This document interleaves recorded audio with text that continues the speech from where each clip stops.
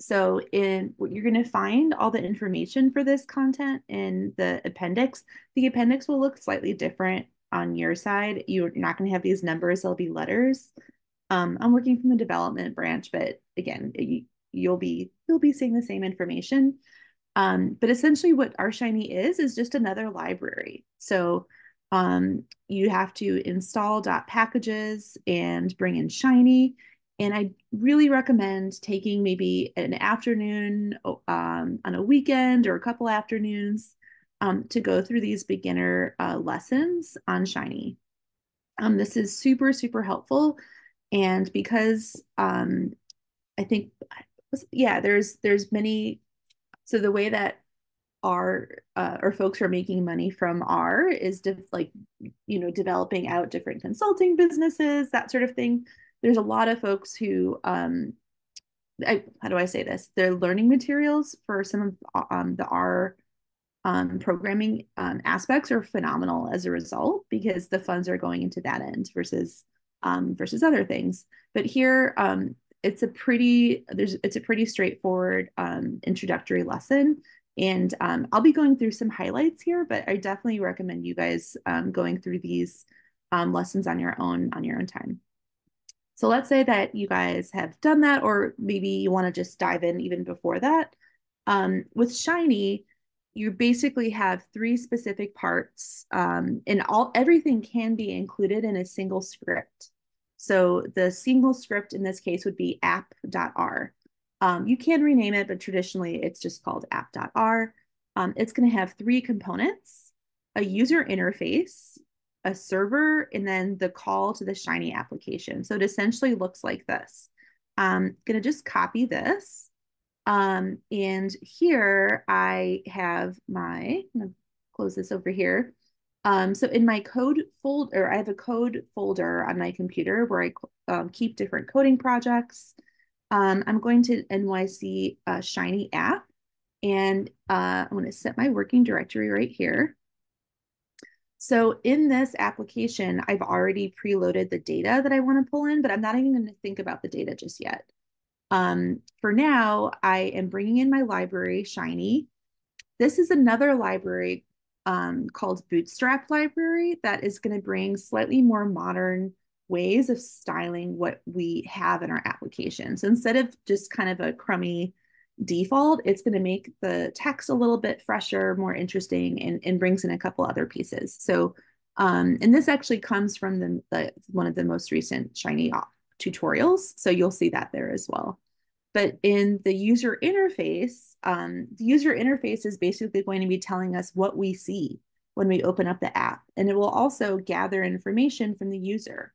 So maybe we want to ask the user, pick a variable from this drop-down menu.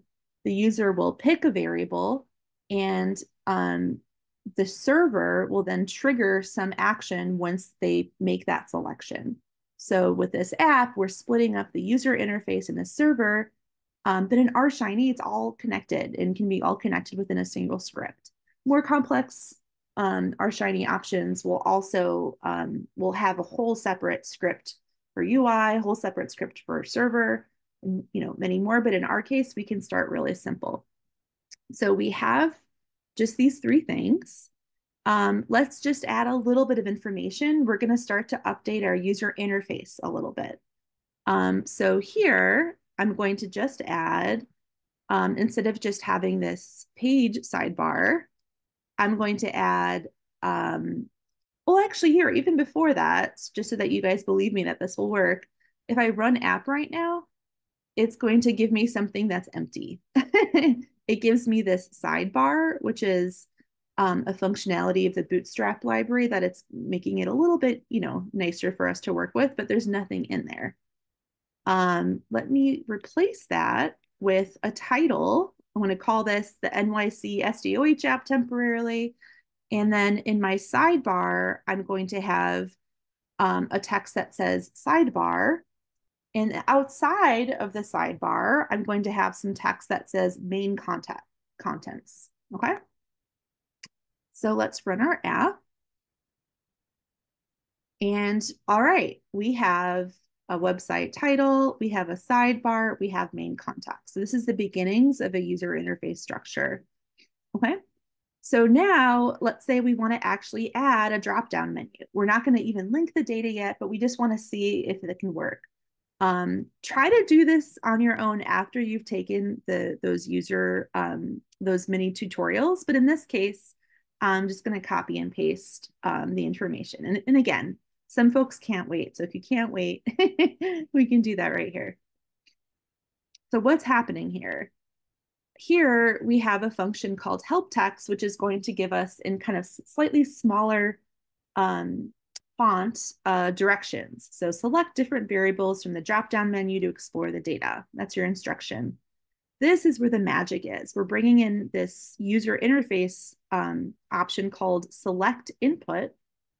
And basically whatever is selected, the RShiny application is going to call that variable color because we're going to be using different racial ethnic groups later on to visualize. So here, it's just called color. We're going to, so that's what the user interface is going to pass on to the server. But what the user sees is this specific name of the variable, self-identified race and ethnicity. And the choices here will be % Black, % Hispanic, % white.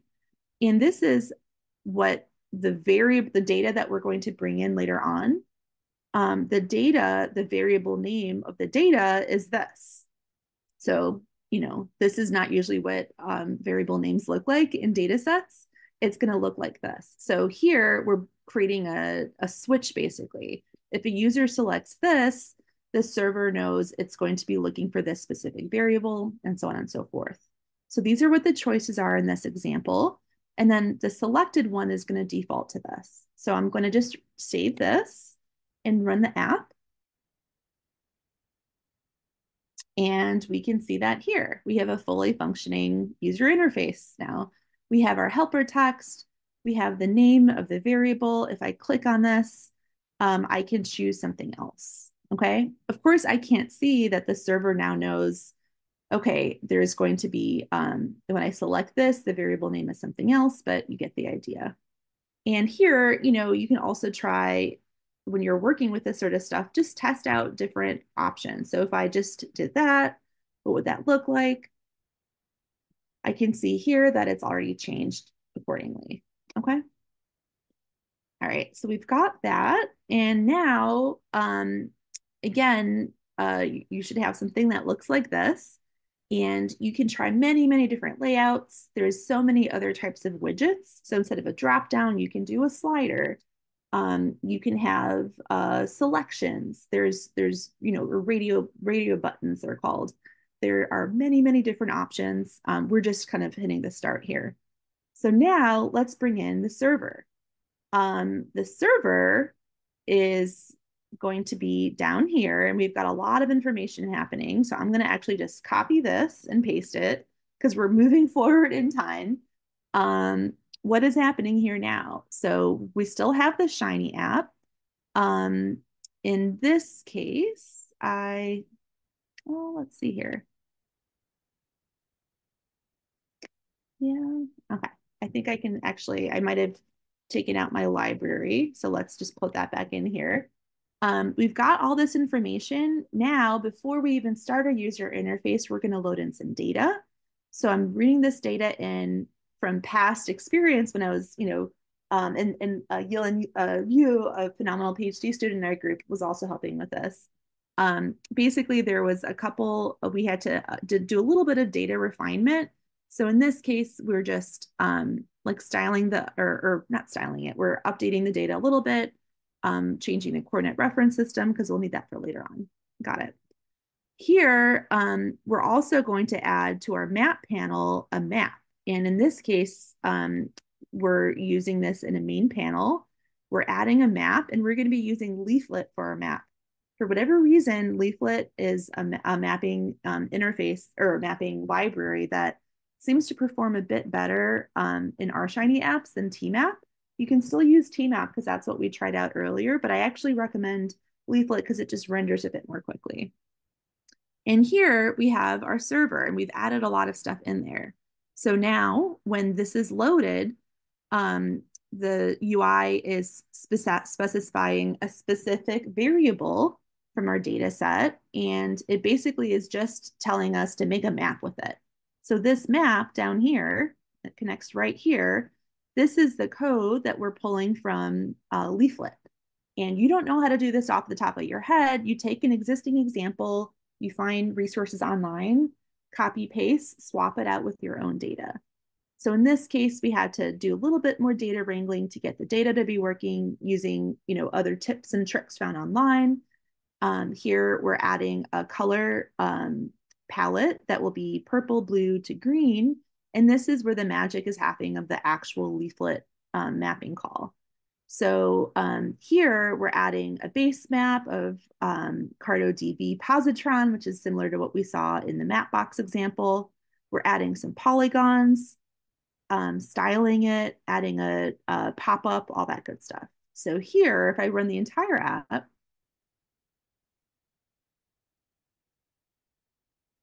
you can now see that this map is linked to this data. And if I give this server a different variable, right? So if I flip to Hispanic, that should trigger a different variable. The server responds with an updated map and so on and so forth.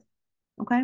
So this is like a very super, super quick intro, but what this can actually get into. And so the rest of this, the module, like on your own time, we can expand this prototype massively. And this is where lots of tinkering in updates on your own will be possible. But the really great part of flipping over to coding is that the sky is your limit. You can customize to your heart's content. So this is a version that is quite a bit bigger. Here we are switching out the Bootstrap library for style to a new library called Shiny Themes, where we actually specify a very specific guide down here, the Shiny Theme Yeti. So this makes our map really interesting, or like the coloring and the styles look a lot more interesting. We're also adding, here, I'll just run the app so you can see what this will look like. So you start small, you start with just what we started with before, then you can start to maybe update the color. Maybe then you start to figure out a way of how to add a legend, right? Add legend. You might Google add legend leaflet are shiny, right? You might include additional variables from your data set. And then you can also in the panel start to add some more information before it or below it, using the different resources you can find on how to expand your user interface further. Here, it's also adding additional information. So let's say I see this area, Ocean Hill. I'm going to scroll down here to Ocean Hill and see the corresponding histogram for that specific area, right? So maybe you start and just really go all out with one specific tab, but then in the user interface research you've been doing, you find, oh, I can also create multiple tabs in an RShiny app. So here, different tab, this was generated essentially by just copying and pasting the information from this one. And then in this new tab, now we're switching out the user input. So instead of looking at a specific self-identified race and ethnicity, we're looking at demographic or socioeconomic variables like poverty, income, and so on and so forth. So that obviously has to be updated. Here, you're probably also wondering what this is. It is in Latin. This is called lorem ipsum. It's also linked in our module. So lorem ipsum is basically Latin text that you can generate just to do fill-ins. So here we've added a little bit of information to kind of contextualize what you're seeing here. But in this example, we didn't have time to do that yet, or maybe we're not sure what will go there. So we just add some filler text. And in the about section, here, there's not really any server functions that have to happen. It's just text. And so we're using a lot more filler text as well, just to kind of start to get an idea of what things will look like. And then finally here, I'll highlight this map. So here we're looking at a different variable. So we're looking at actual maternal morbidity health outcomes.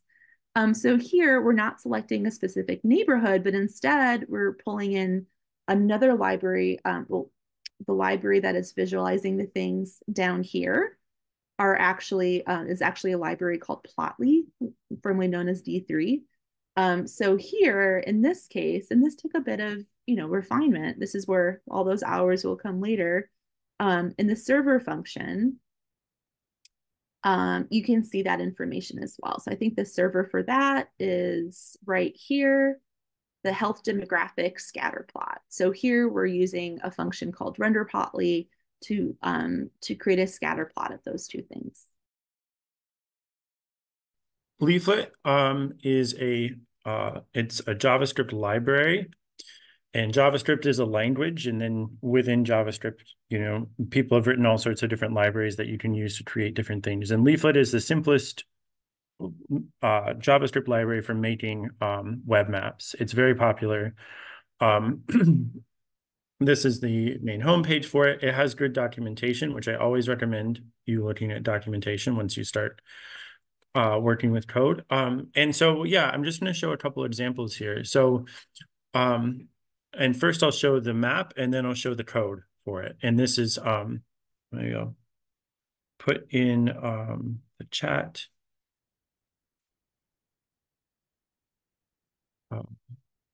This is the repository that if you want to go explore it a little bit, and we'll come back to that actually repository later. So here's a very, very simple asset map with Leaflet. All you're seeing here is points that are being loaded from a CSV file. So you can already start thinking about this in terms of the data you have in your own content. Do you have a CSV file? Okay, this is how it could look in the most simple way in a Leaflet map. And pop-ups are fairly easy to configure. And so here what we're doing is showing a attribute from or a field in the CSV, one of the columns. And then a slightly more complex one that's going to add a few pieces. And these are, again, the examples that we have in the repo that I think will be helpful. So some of the things to point out here, I've added this. Leaflet has a nice layer switcher, which you can configure by adding different layers to it. And so then there's this idea of base maps. I've added 2 different base maps. You don't need to have multiple, but that's just a common thing you've probably seen in web maps. And then further, I've added, we had this hospital layer before, and then added this other layer of community centers. And that's from a different data source I'll show in a second. But the final thing here, of course, is the markers are colored, and then I've added icons to them. And so I kind of set these up as some pieces of an example that I think would be useful if you go the route of creating a map with Leaflet, because I think that they're kind of the things you want right away is maybe multiple layers, maybe different icons for different markers and stuff like that. So all of this that we're looking at there is created basically with one file that loads in some data files. And so this file is called index.html. We'll talk a bit more about that later at the end of the session too. But so this is an HTML file. Time is up for 5 minutes for the breakout rooms. Okay, wait. I'm going to say keep breakout room open and then just say 3 more things. Okay, I'll just say a couple more things. And so an HTML file, especially this one, can contain everything we need for a leaflet map. We have in the top, we have this head section, which loads some external JavaScript libraries like Leaflet, for example. You can kind of see in here it's being loaded. Also, a couple other libraries like jQuery and this one called Papa Parse are being loaded. There's even some CSS, which is styling information within the head. It's in this style tag, and those are little rules about style. And then there is some actual HTML in this HTML file. It's basically just this. It's just a single item that says, here's going to be a map on the page. And then when we talked about leaflet code, we're talking about some JavaScript. And so that JavaScript is all within this script tag. So all this here, and I won't go line by line or anything, that's all that's needed to create that map, enable the zoom in and out, add some layers to it, and configure the pop-ups. And then I guess there's a little more here. Yeah, so I think that's going to be all I'll say for now. It's, again, this is really short because we wanted to match the time that took for Catherine to do the UMAP example as well. But we'll be coming back later to show you how to use this template repo to create your own version of this and then start doing some updates to it.